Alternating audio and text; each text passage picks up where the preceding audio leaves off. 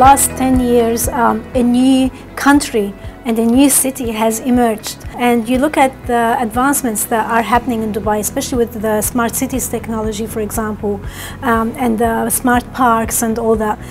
This is quite advanced when you compare it to the international standard around the world. You are seeing a community evolving right in front of your eyes, and you're seeing neighborhoods being created overnight, which is a luxury. You can't see that anywhere around the world.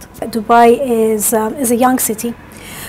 So internationally you have heritage laws and heritage restrictions on many of the projects that you do. For example, in Europe you've got buildings that are thousands of years old. You have archaeology. In Australia you have heritage buildings that are 200 years old.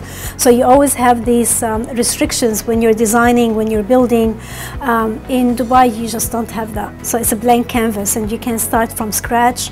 The innovation, the architectural innovation in Dubai is quite big, and it's very obvious. It's right in your face because it's a blank canvas. So you can do whatever you want.